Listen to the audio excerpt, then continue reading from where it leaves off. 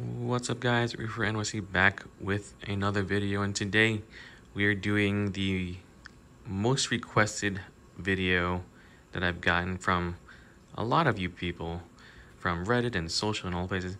Basically, we were doing a office tour slash setup tour. But yeah, let's get started. We're gonna go into all the details of all the products I have on my desk and what I'm running on my computer. I'm gonna leave as many links in my description from Amazon, wherever I got these products. But let's get started. We're gonna start from, let's say, right to left. We'll start with the chair. The chair is actually a Flexi Spot ergonomic chair. Very comfortable. I had it for a couple years already. Very nice, very stable. Doesn't creak or anything like that. Has good motion and flexibility.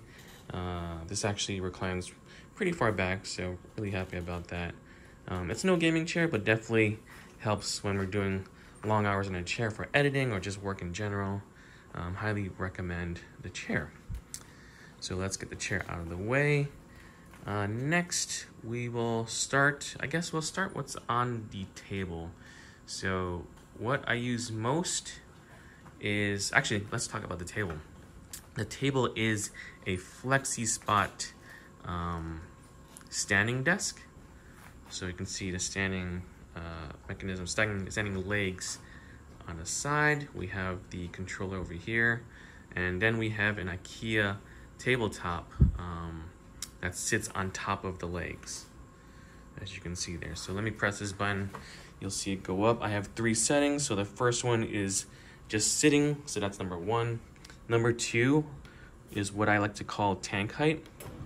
So it lines perfectly to the tank. Oh, so satisfying. And the third one is the standing height. And that's for standing height.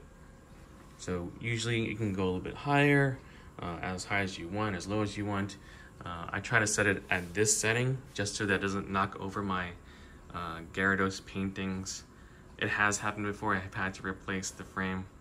I went too high, the screens were pushed way back, and it knocked it over, but lucky the print survived. So let's go back to the first setting. Actually, let's go to the second setting. Super easy to use. Once you have your specific height, whatever, you can just do a save to the memory right there. Very simple to use. Like I said, this is the IKEA tabletop. Very popular. Everyone just uses it as like a butcher block kind of thing. A lot of YouTubers use it. I'm very happy with it. Had it for a couple of years. Haven't really treated it. I should probably treat it as far as like putting like a stain on it or something, but it's pretty good for what it is. Next, we will jump into, I guess we could jump into the computer. I'm just trying to get my notes for this computer because I know people want to know the specs. So the case is the Leon Lee PC011 Dynamic. I know they came out with a new one recently. I was trying to get my hands on that.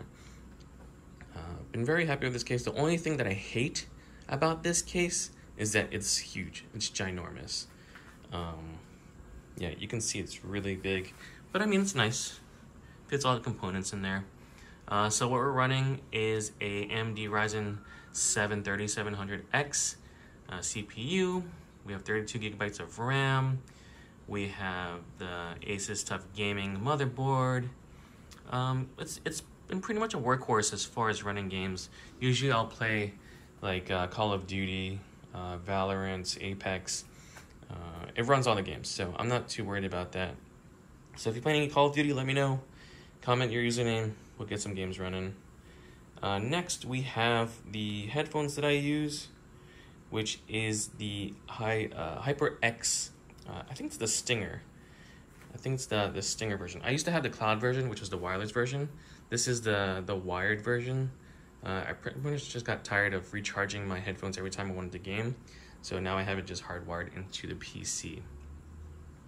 What I also have for that's connected to the PC are these card readers and USB hubs. I'll leave a link in the description as far as what or which ones they are, but pretty generic, just USB hubs and card readers for my camera memory cards. Next I guess we can jump up here. So we have the Lego Technic Porsche. We have the Audio Engine 3 speakers, one on both sides. A first generation Echo Dot still works. Very happy with it. I don't like the bulky ones they have coming out now, but this one still works. So once this dies, we'll probably replace it with something visual, maybe with a display. Next we have my beloved content creating camera. This is the Fuji X100V. I'm sure most of you know about it. It's been very popular since the pandemic. Pretty hard to get your hands on them for some reason.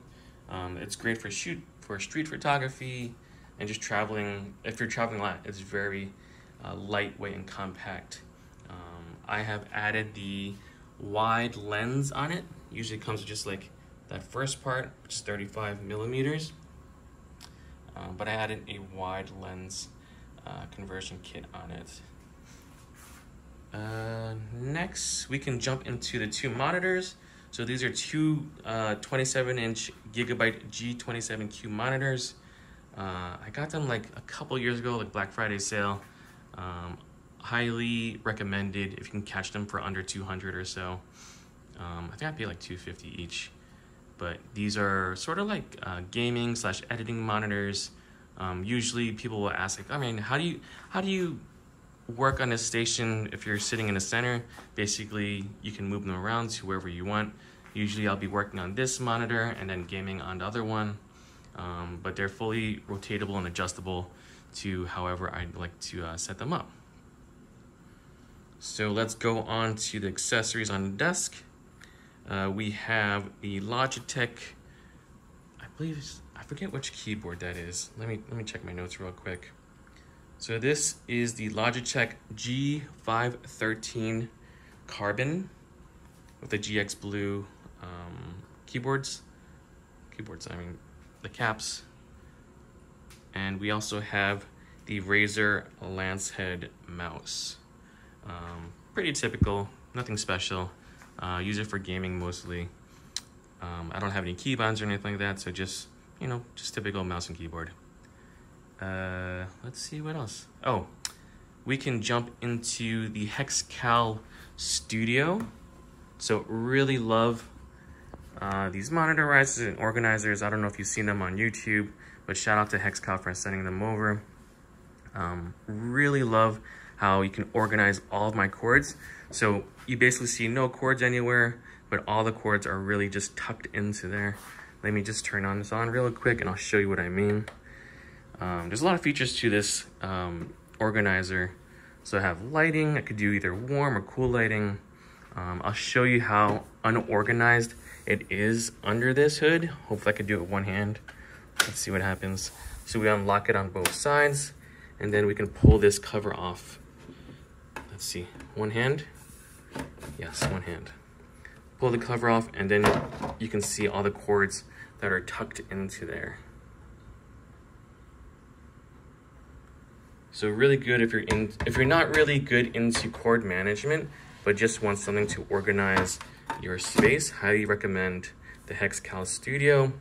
Cords on the back of it where there's cable management, and then we just lock it back in. There we go. 1, 2. So now that's locked in. But yeah, been very happy with it. This is also their Hexcal mat.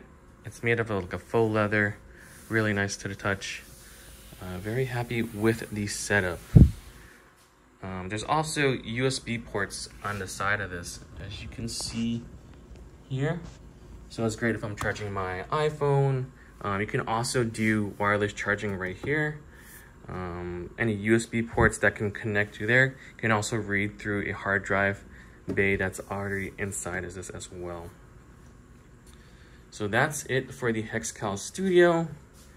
Trying to see what else we can jump into.